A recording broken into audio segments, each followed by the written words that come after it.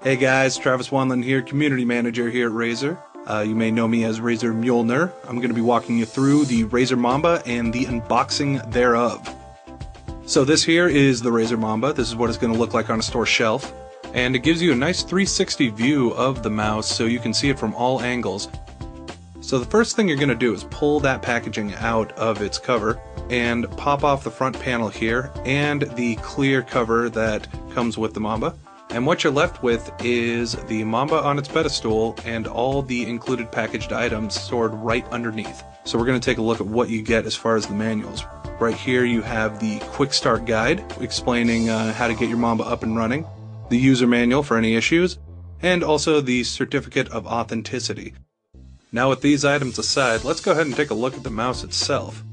The first thing you're going to want to do is pop the clip off in the front, which releases the mouse from its pedestal, and we can get a better look at the mouse. Underneath here you see where the battery compartment is, where you can place the battery. We'll get to that in a second. And inside this box here we have 3 drawers containing everything you're going to need to get your Mamba up and running. Right here is our USB cable. It's a braided cable that has a proprietary connection to plug into the front of the Razer Mamba and also into the back of the charging station. Same cable goes into both, one end into the computer. There you can see it right there, what it looks like. And this cable fits snugly into the front of the mouse, which can charge while you're playing, or unplug it and the mouse will play wirelessly. So inside the next drawer here we have the battery. Now this is a lightweight battery that goes right into the bottom of the Mamba where you saw before, and this is a cover to cover up that battery, keep it from falling out. Fits right into the bottom there. So next up we have the charging station itself.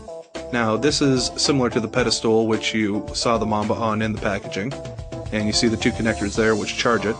Let's go ahead and pull that out. And right into the back of this charging station fits that same plug that fits into the front of the Mamba to give it power. So you take that plug and fits right into the back here, and that will put the Mamba into a wireless mode instead of wired. And finally, you just place the Mamba on top once the base station has power and it'll charge. That's pretty much everything that comes inside of the box. Hopefully you'll be able to unbox your own and see for yourself. Thanks for taking a look at what we've got in store for you, and hopefully you'll be picking up the Mamba soon.